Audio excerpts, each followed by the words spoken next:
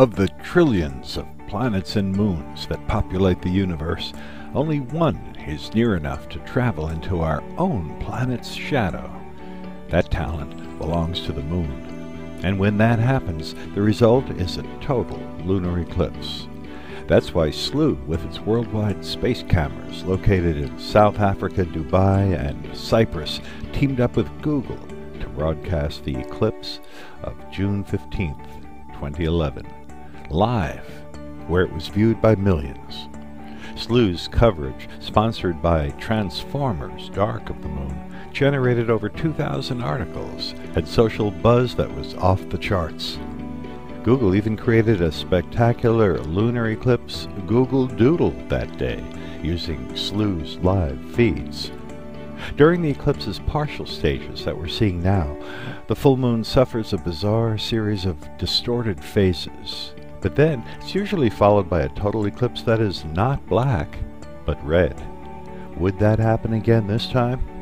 As we watch the event unfold, we see that the first bite out of the moon was inky black. And because the round curve is our own planet's shadow, this is proof that we really do live on a ball, since only a sphere always throws a round shadow. Slooh will broadcast all the cool live astronomy events in the coming months and years, involving planets, comets, eclipses, transits, you name it. The countdown clock is already ticking down to our next event.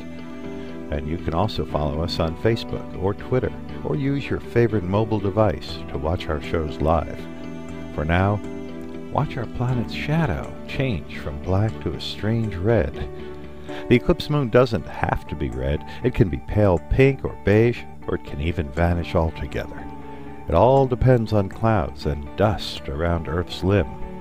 This is the only occasion when a celestial body gives us a report card about ourselves. Coppery red means everything is normal. Black means that our atmosphere is heavily polluted, usually from volcanoes. And here is totality. If you were a tourist on the moon right now, you'd see the black Earth surrounded by a brilliant red ring, which is all of Earth's sunrises and sunsets, combined into a continuous halo around our planet. This ruddy light is the only illumination being cast onto the eclipsed moon's surface. And the red grew pretty dark this time, since it went right into the middle of Earth's shadow. This particular eclipse is rather rare. Usually the moon just clips the top or bottom of our shadow. Lunar eclipses appear best through low power and wide field, so that's exactly the Slooh telescopes that are being used right now. If you are interested in learning more about controlling Slooh telescopes, where you can snap, personalize, and share your picture, make sure to visit our homepage at slooh.com or click the Slooh logo. With recent Icelandic volcanoes, nobody knew exactly what to expect from this eclipse, which is why Slooh and Google were so excited to present it live. Turns out, it was a normal eclipse. As the full moon now returns, we have learned that the report card on our planet's environmental health earned us an A. The great lunar eclipse is over, but the parade of special, live, celestial events brought to you by Slooh is just beginning.